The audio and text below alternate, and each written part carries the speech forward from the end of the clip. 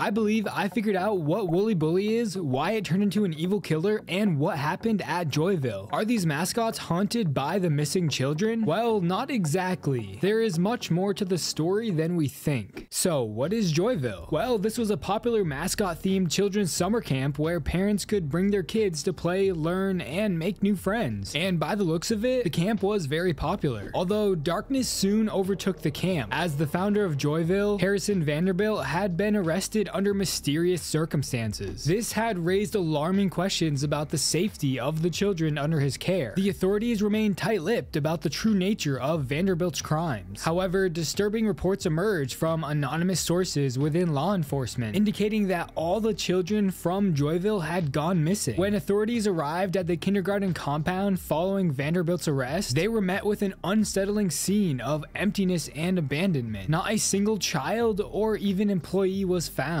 On top of that, the compound appeared to have been abruptly vacated with locked doors. The details of these reports remain concealed, leaving the children's parents and the community in the dark regarding the extent of the harm inflicted on these innocent children. So clearly, there is a lot that we still don't know about. And decades after Joyville's closure, we return to unravel these mysteries. As a child, we were a camper here, and as said on the game's Steam page, you must confront your fears and delve into the long-forgotten horrors that awaits you. Long-forgotten horrors, that's interesting. So it's implied that we once witnessed some of these evil happenings before. This is important. So as we are exploring the compound, we run into Wooly Bully. Now, what is it? Well, as we can see, it is a very large mascot. Now, a creature with bright yellow fur and 2 long arms. Its body seems to be in one piece as there is no neck or head. Its mouth is the majority of its face with big pointy teeth and its eyes being inside its mouth. That is interesting, as I've never seen anything like that before. I mean, how would that even work? Anyways, like I said, Wooly Bully was a mascot, but now it is suggested that it is a fully living creature. This is further supported by the fact that it has blood all over its teeth, meaning it hunts not only to kill, but also maybe to eat. Now, what does it eat? Well, probably the missing children and potentially the other mascots. So why has this happened to these mascots? Why are they now living beings? Not only is Wooly Bully alive, but we also see many other worm mascots that also seem to be living, and I will get into those in a moment. But how did these mascots come to life? Well, when we find ourselves in the employee's locker room, we find a teddy bear following another tape recording. We then hear Ethan Jenkins, who tells us he was an employee at Joyville. He explains how this teddy bear is not an ordinary toy. This bear has a special chip embedded into it, a chip that can do incredible things, but he can't risk revealing its true purpose on camera because he doesn't know who might find it, meaning he doesn't want this bear to get into the wrong hands. Although he does tell us it can open doors and that it does have a much greater purpose beyond that. This is huge information. So obviously this chip is extremely important as to what's going on here at Joyville, and I believe that this chip is the answer to our questions. After many years of hiring employees to wear mascot suits, Harrison Vanderbilt designed a chipset that he would program into these mascots like Wooly Bully. This would allow them to come to life almost as AI in order to play with the children. Because of this creation, he no longer needs to pay people to wear these mascot costumes to entertain the campers. I believe this is what turned the beloved mascots into vicious killers. This said chipset is what started these horrific events at Joyville. Once the AI gained consciousness, it took on a mind of its own and started attacking and eating all of the children and employees on the compound. Okay, but wait, if we look at the Steam store page again, we see it clearly says outwit the malevolent entities haunting Joyville. So that means the mascots are entities or ghosts haunting the place,